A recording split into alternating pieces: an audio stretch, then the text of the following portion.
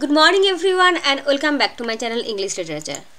We have talked about Salem Witchcraft, and if two names are associated with Salem Witchcraft, then one is Cotton Mather and the other is Samuel Sewall. Now Samuel Sewall's name is also related with poet minister Edward Taylor, who was his classmate at Harvard College. Now, one second. Cotton Mather was also associated with him or related to him. So we found two names, Edward Taylor and Cotton Mather. He was born in England and at the age of 9, when he was 9 years old, he moved to the Bay Colony along with his residents from Massachusetts Bay Colony.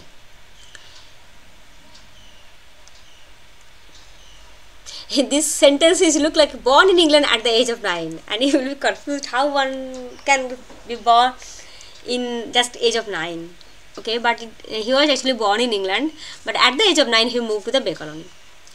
Now in 1676 Sewall married Hannah Hull, and this marriage proved very fruitful for him in every way.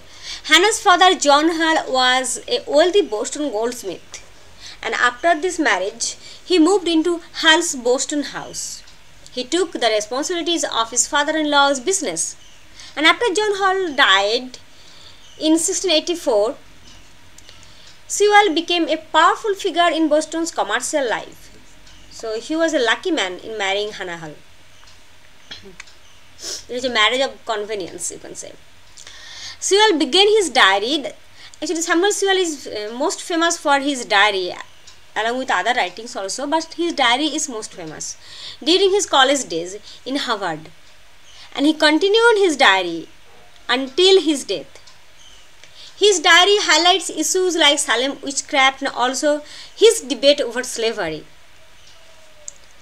1678, he was appointed as a manager of Boston printing press. John Bunyan's Pilgrim Progress was the first publication from the press. For 3 years, he ran the press and published his writings along with other Puritan documentaries. It was published as the Diary of Samuel Sewall. 1692, appointed at the post of Justice of Superior Court of Judicature. For 35 years, he held the post. For the last 11 years, he worked as Chief Justice, and during this time he was in charge of the Salem witch trial, the most controversial case of the time.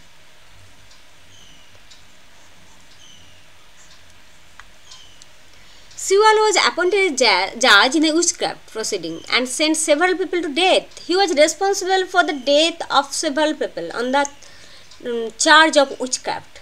And after the trial, public opinion turned against the court. The public, who pushed the people to death to the noose, they turned against the court. Sewall's 2 children died, and Sewall apprehended this incident. Sewall apprehended that it was a divine justice for his wrongdoings, for his sending the common people, the innocent people, to the noose, and therefore he apologized for his role. The Selling of Joseph, a Memorial. This is another important work by Sewall. It is an anti-slavery tract by Sewall that was published in Boston. He showed slavery as a violation of biblical precepts and practice, as all men are sons of Adam and they are free. Slavery is moral degradation, both for the master and for the slave. But his opinion was highly criticized by his fellow people. John Suffin, a merchant and slaveholder, criticized Sewall's views in his pamphlet, A Brief and Candid Answer. Because Sewall's writing, whatever Sewall did in Salem witch trial, it was totally opposite of his views on slavery. In case of slavery, he was reasonable and open-minded, and his opinion was against the interest of the people. the slaveholders particularly.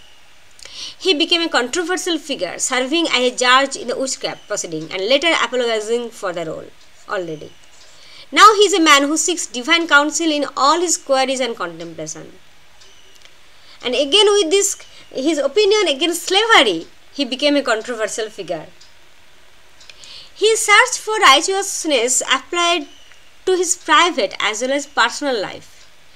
And even after Puritan hegemony loses its grip on American history, Sewall's meditative divinity kept a strong mark on the American consciousness.